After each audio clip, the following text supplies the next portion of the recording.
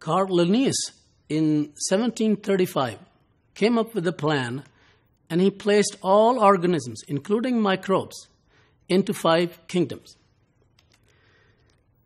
And those kingdoms include Monera, which had bacteria and Archea in them, Protista, Fungi, Plenty, and Animalia.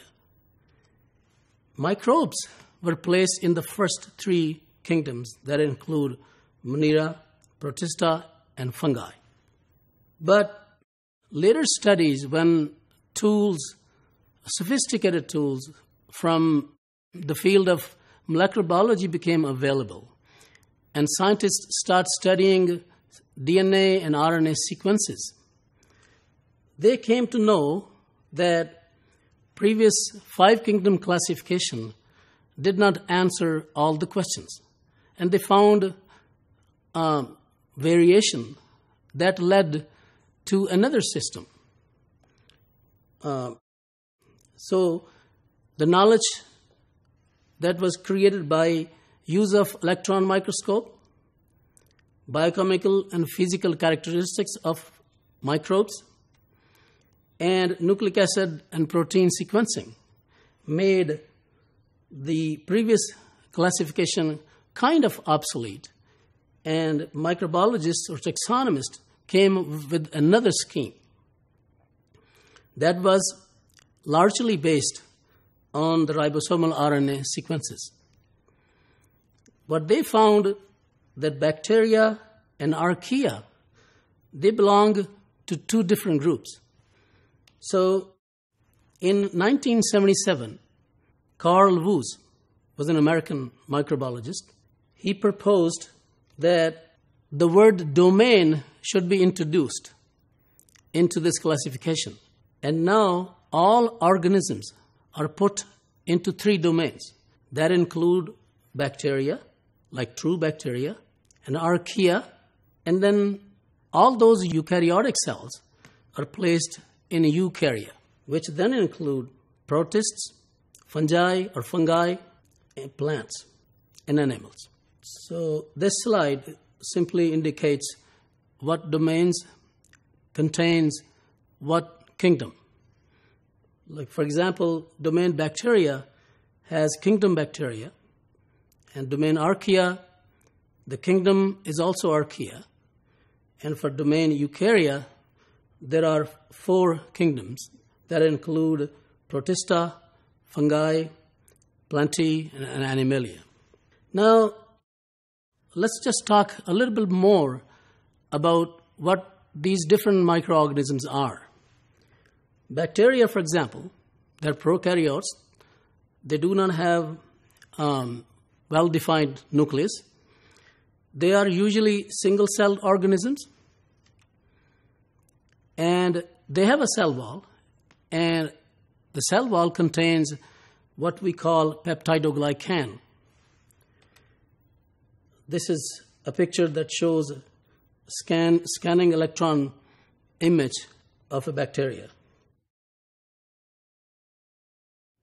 Archea, they're also prokaryotes.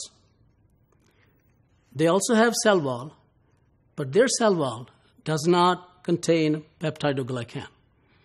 Instead, they have special lipids in their cell walls.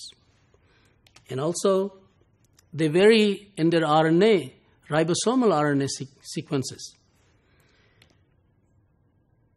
And they live in extreme conditions. By extreme conditions, I mean like in hot water that has 100 degrees Celsius temperature. And these organisms survive in those harsh conditions as well. Similarly, they can survive in very high salt concentrations. And those Archea are called halophiles. Eukarya include protists, fungi, animals, and plants. This slide shows various protists, and that they include algae, which have cellulose in their cell wall, and they're photosynthetic. they make oxygen. Protozoa, they're motile, and they are unicellular organisms. And slime molds. Slime molds behave like protozoa at one stage of their life. And they also behave like a fungus at another stage of their life. Fungi could be unicellular, and if they're unicellular, we call them yeast. And when they become multicellular, environment can change them into either yeast or mold. But when they acquire multicellular characteristic, we call them mold or mushrooms. This is an example of a moldy bread. As you can see, that the mold is grown on the bread loaf. There are other organisms that do not fall into any of the categories that we have already studied. And these are called viruses. Viruses are acellular organisms. They do not have a defined nucleus or a cell. Their composition is very simple. They have protein capsid or covering in which the nucleus sits. And the nucleus basically is not a nucleus. It's just a DNA molecule or RNA molecule.